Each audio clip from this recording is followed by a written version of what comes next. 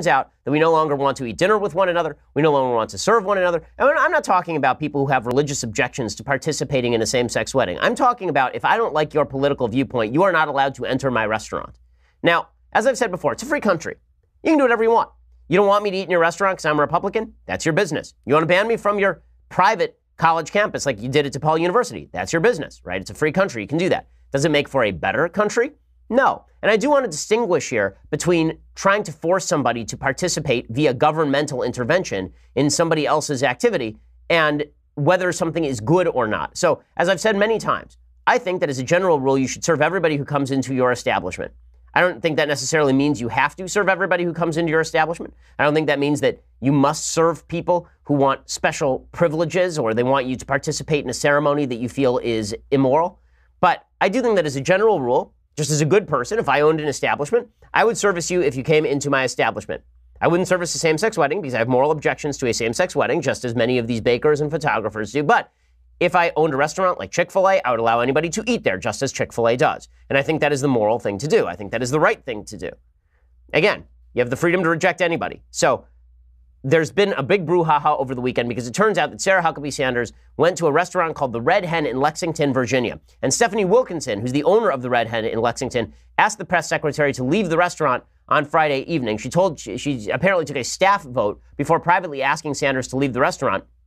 And Sanders replied, "That's fine, I'll go." One diner posted an image of 86 next to her name, industry slang for kick out. So the owner of the Red Hen restaurant has revealed why she refused to serve the White House press secretary. On Friday night, Sanders was asked to leave the Lexington, Virginia restaurant where she was dining with her 7 family members. And restaurant owner Stephanie Wilkinson said she took a staff vote before asking Sanders to leave. When they voted to boot her out, Wilkinson complied. "Tell me what you want me to do. I can ask her to leave." And they said yes. So apparently she started texting to all of her employees about it.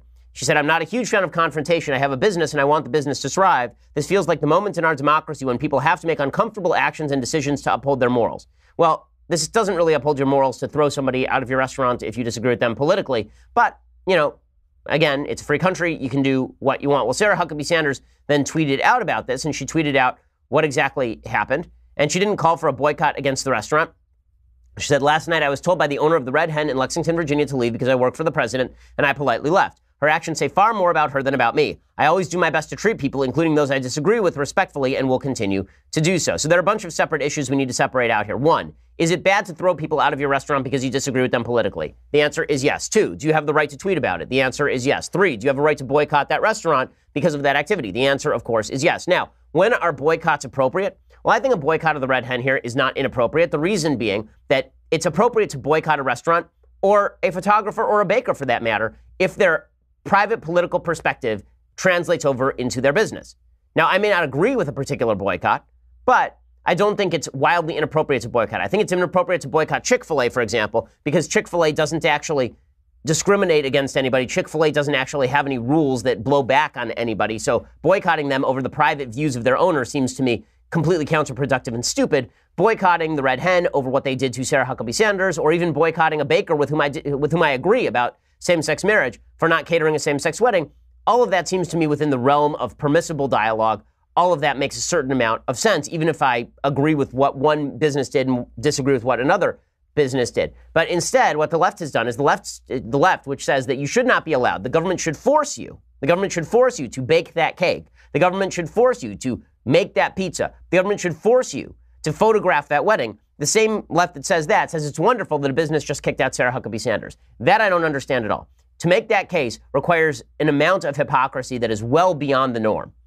And even some folks on the left are acknowledging this, right? Like the Washington Post editorial board wrote a piece saying that people should let Sarah HUCKABEE Sanders basically eat where she wants to eat.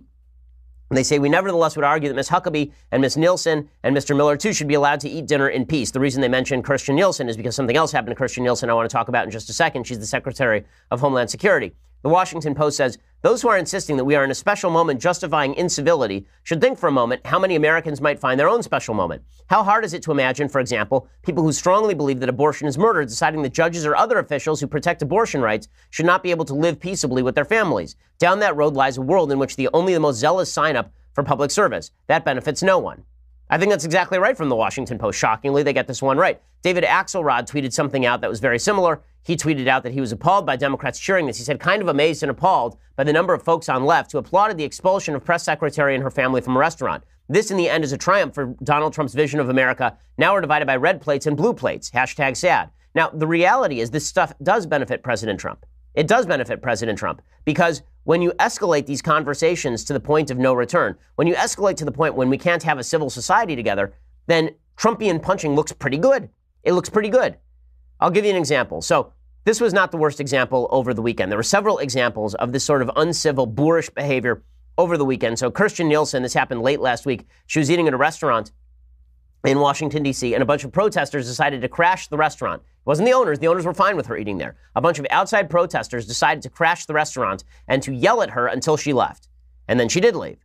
Okay, that was terrible. And then Pam Bondi, who's the Florida Attorney General, she was spit on. So left-wing activists saw Pam Bondi on the street and they started chasing her down to harass her and spit on her. Here's a little bit of what it sounded like. People with cancer. You're a horrible person. What would Mr. Rogers think about you and your legacy in Florida? Taking away health insurance with people with pre-existing conditions, Pam Bondi. Shame on you. So what exactly did Pam Bondi do that was so bad? She went to a screening of a Mr. Rogers documentary. No, I am not kidding. She went to a screening of a documentary about Mr. Rogers, the leading advocate for civility over the past half century in the United States. And then left-wing activists came and shouted her down. So Kirstjen Nielsen, the Department of Homeland Security Secretary, run out of a restaurant for the great sin of working for the Trump administration. Sarah Huckabee Sanders barred from a restaurant by the owners for the great sin of working for the Trump administration. Pam Bondi screamed at on the street for the great sin of being a Republican and being in favor of Rick Scott's policy on health care. Now, I will say that I think Huckabee Sanders' situation is slightly different from the Kirstjen Nielsen and Pam Bondi situations, specifically because the owner does have a right to kick people out of their place. What you don't have a right to do, you actually do not have the right to walk into somebody else's restaurant and harass somebody until they leave, right? So just legally speaking, the people who showed up at the restaurant with Kirstjen Nielsen, she should have sat there and she should have made the police come and arrest those people, right? She shouldn't have left. She should have said to the restaurant owners, call the police, because this is harassment. Right? This is actually a violation of specific rights. You are not allowed to go into somebody else's place of business and shut down the business because you are having a problem with one of the patrons who's patronizing that business. The worst example, however, of incivility over the weekend was none of these. It was Maxine Waters. So Maxine Waters is just awful. Maxine Waters is indeed a moron. She's been a moron for 30 years, at least as long as I've been following her in American politics. I'm only 34 years old, and I remember when I was very young, 1992, LA riots. I was 8 years old, and Maxine Waters was out there calling it the LA uprising and talking about how necessary it was. It did $1 billion in property damage and ended with people dead. And she was talking about how wonderful it was. She's been just the worst kind of politician in an American public life for decades now. Well, she went out there and she was at the federal building over on Wilshire Boulevard, and she was doing some event, and she started screaming and yelling about why it is that we should now harass people in their homes. We should shut people down. Kirstjen Nielsen, by the way, protesters showed up outside her home, the Department of Homeland Security Secretary. They showed up outside her home. They were protesting. The same thing has happened to Chuck Schumer on immigration, right? Democrats, it's happening to too. But Maxine Waters loves this stuff, and so she's going to push tactics that are, by any historical metric, far closer to brown shirt Nazi tactics than anything the Trump administration has done at the border. Here's Maxine Waters. If you see anybody from that cabinet in a restaurant, in a department store, at a gasoline station, you get out and you create a crowd. And you push back on them. And you tell them they're not welcome anymore, anywhere. Okay, I mean, that's an insane statement. What she is talking about there is essentially a fascist jackboot tactic. Okay, I'm going to read you a section from a great 3-volume history of Nazi Germany. Now, again, I'm not saying that she is a Nazi. I'm saying this is a Nazi tactic, okay? It is a Nazi tactic to say that you're going to get a bunch of people together and you are going to go harass public officials when they stop at a gas station. Okay, that, I'm not saying she's a Nazi. Again, I'm not saying her policies are Nazi policies. I'm saying this is a brown shirt tactic because it is a far closer tactic to brown shirtism than anything that Trump has done at the southern border, including arresting people and then by dint of Ninth Circuit Court of Appeals ruling separating kids from parents. I'm going to explain in a second why I am not being shy about using a Nazi analogy here, because I think that Nazi analogies are appropriate. When Maxine Waters says that people should get out at gas stations and they should shout, "No peace, no sleep, no peace, no sleep." And when she says that in a department store, at a gas station, you get out and you create a crowd and you push back on them and you tell them they're not welcome anymore, anywhere. we tell people they're not welcome in public life, that is, in fact, a fascist tactic. Okay, that tactic is, again, I'm going to say it for the 30th time. I'm not saying that Maxine Waters is a Nazi. I am saying that this is a Nazi tactic. Okay, this is a fascist tactic. There are people who argue that fascism is only the government that's coming in and using force to compel you to obey the government. That's the only definition of fascism. What I'm talking about here is a philosophically, culturally fascist tactic, and that is destroying the social fabric in the name of politics by destroying every public space and using violent means to shut them down, right? Antifa shutting down speeches, that's a fascist tactic, and this is a fascist tactic too. This is a section from Richard Evans's book, The Coming of the Third Reich, considering the treatment of Social Democrat Reichstag Deputy Otto Buckwitz in Silesia. Here's what it says. Brown shirts, this is in 1931, before the Nazis took power. So for those who say that Nazism you can only say Nazi once somebody's in power in the government, that's just not true. The Nazis existed before they were in power in the government. Here's what it says. Brown shirts occupied the seats at his meetings, shouted insults at him, and on one occasion fired a shot at him, causing mass panic amongst his listeners and leading to a brawl in which more shots were fired by both stormtroopers and Reichsbannermen. Several Nazis and Social Democrats had to be taken to the hospital, and not a single table or chair in the hall was left intact. Here we go. This is the part that's interesting.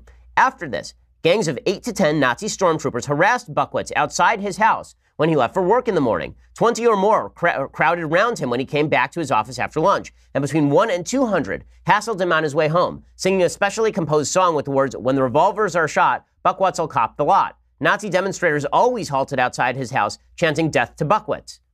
Okay, so harassing people outside their homes, bullying them from gas stations, bullying them from restaurants, these public confrontations over politics, these are a serious and dangerous business. So here is the basic rule for a civilized society. You have the right to refuse service to anyone you choose. Yes, that applies to Red Hen. You have the right to criticize that restaurant. You have the right to protest any public official in a public setting. You do not have the right to invade someone else's property, to harass someone dining in a public place, or to harass people at their homes, as with Christian Nielsen. Waters' approach is way worse than what happened at the Red Hen.